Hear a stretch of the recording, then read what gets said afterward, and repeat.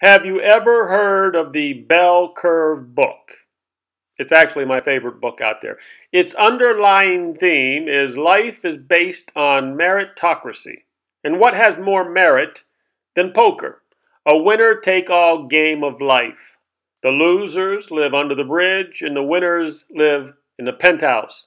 Simple enough. Apparently not.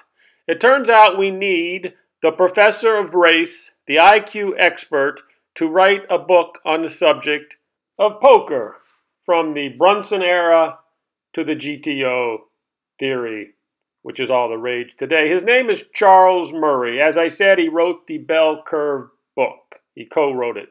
And he's been in town. He's been in Las Vegas over the Thanksgiving holidays, playing at the Bellagio, and he's collecting intel for his analysis on his poker book. Now, most of the brilliant poker players of the world know that I have created the industry's most complete and most accurate documentary on the GTO poker scam that is all the rage today. And if you have not watched it, like Mr. Murray has, I recommend that you do.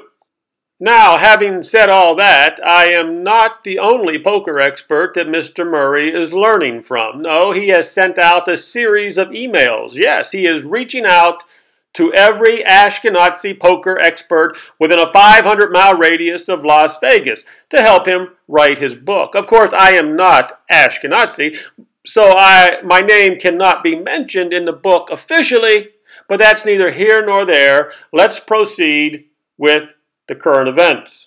So it turns out that Sam Greenwood felt slighted.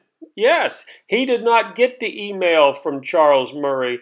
Apparently, Sam is not on the list of Ashkenazi Jewish poker players that Charles wants to talk to. So who exactly did Charles reach out to? Well, it looks like they're not all Ashkenazi. We do have a few Sephardic names in here. But let's go down the list of some of the names. Oh, Mike the Mouth. Yes, he is definitely on the list, and he definitely lives within a 500-mile radius of Las Vegas.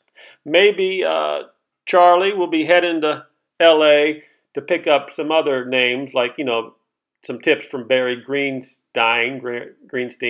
Anyhow, my main goal was to clear up that rumor that you had to be Ashkenazi. But no, you can be Sephardic also. Yes, Eric Seidel is on the list.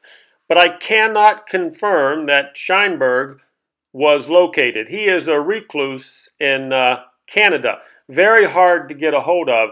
So apparently you have to go through Daniel Negreanu. If you want to find Scheinberg and get his opinion, it's something about being from Toronto or something like that, but they're trying to get a hold of Daniel Negreanu as we speak, and then, we'll go from there.